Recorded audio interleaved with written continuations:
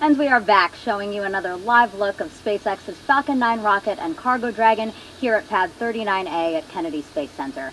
Yesterday's launch was scrubbed because of weather. We're going to try again in just about 14 minutes. Thank you for waking up with us again this Sunday morning. I don't know what day it is, guys. I'm Megan Cruz with NASA Communications, live from Kennedy Space Center in Florida. Today's launch at 3:14 a.m. Eastern Time is SpaceX's 23rd cargo resupply mission for NASA to the International Space Station. We are again simulcasting this live show on NASA TV and on SpaceX's webcast. Let's bring in Andy Tran now, live from SpaceX's headquarters in Hawthorne, California. Andy, I know you're also hoping for some better weather today, and it looks like we have it. Yeah, we are definitely continuing to keep an eye on the weather. If it does cooperate, this will be the third Dragon flight to the space station this year and also the third cargo resupply mission with our upgraded Dragon. Following a successful launch, this Dragon will be joining the Crew 2 vehicle Endeavour, currently on orbit and attached to the International Space Station. For now, let's take a closer look at the vehicles out on the pad. On screen right now is a view of Dragon, and that is a view of Falcon 9 underneath it. It is a reusable two-stage rocket designed and manufactured by SpaceX. The bottom two-thirds of the vehicle is the first stage. Its objective is to accelerate the vehicle through the Earth's atmosphere to space and then separate from the rest of the rocket. This is going to be the fourth flight for today's first stage, which actually previously supported both the Crew 1 and Crew 2 missions for NASA. We are going to be attempting to recover the first stage again with our brand new drone ship named a Shortfall of Gravitas.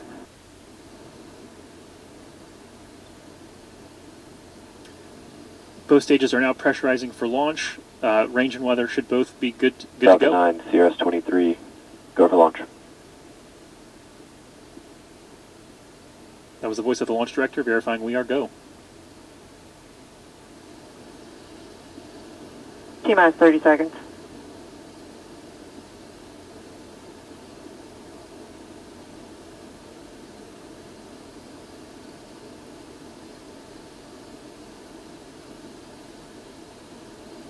T-minus 15 seconds. 10, 9, 8, 7, 6, 5, 4, 3, 2, 1, 0. Ignition and liftoff. Cargo Dragon takes flight, continuing a busy year of deliveries to a crew of 7 aboard the International Space Station.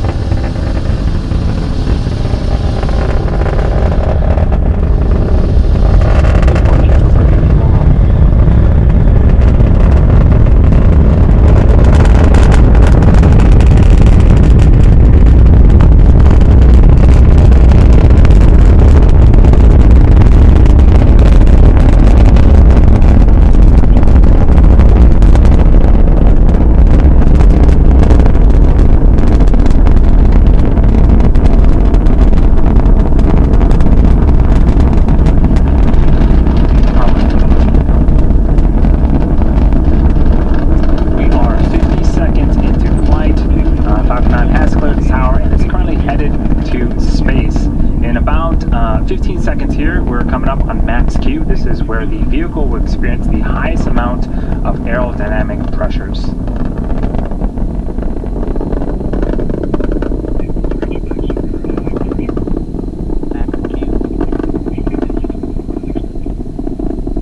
And there was the call out for Max Q. We actually throttled down the Merlin engines in preparation for that event. Coming up are 5 more events in rapid succession. Main engine cutoff, stage separation, first stage flip, second engine start 1, and then the boost back burn on this first stage will begin. Main engine cutoff, also known as MECO, is where all 9 M1D engines on the Falcon 9 first stage will shut down. This is followed by stage separation, or the separation of the first and second stages. From there, the first stage will flip to prepare for re-entry and landing a few minutes later, and the Merlin vacuum engine on the second stage will ignite to boost Dragon to low Earth orbit, and that's also known as SES-1. The first stage will then begin its boost back burn. That is the first of 3 burns needed to land on our drone ship today. The first of those 5 events, main engine cutoff, is coming up in about 10 seconds.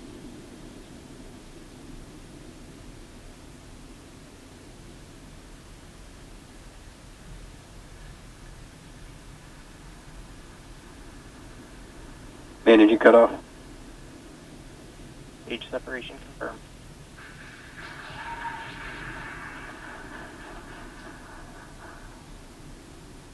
Invac ignition.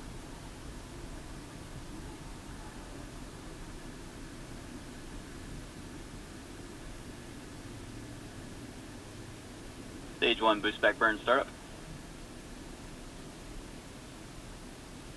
Okay, those were those 5 events. A lot happening on screen. Main engine cutoff, stage separation. The first stage performed a flip. Second stage on the right-hand side of the screen ignited its Merlin vacuum engine. And on the left-hand side of the screen, we're in the middle of that first stage boost back burn. Looks like we are getting some really cool views. Jet all the way down to 0 as the rocket lands.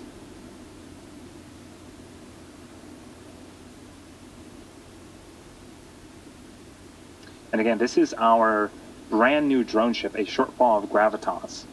This is going to be the first time that we are making a landing attempt on it, and it's currently perched out in the Atlantic Ocean waiting for that first stage booster to return to it.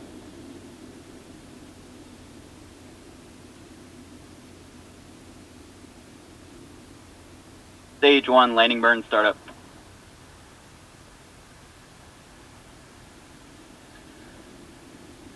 A single engine, the center engine, engine number 9, has relit in preparation for landing.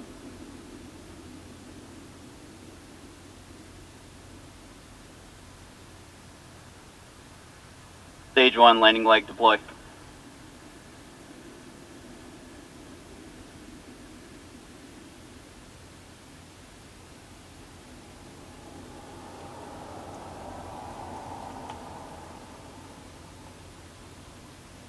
Stage 1 landing confirmed. And that is the 90th successful landing for an orbital class rocket, and the very first for our new drone ship, a shortfall of Gravitas. That is a beautiful thing to see, and a great way to start off today's mission.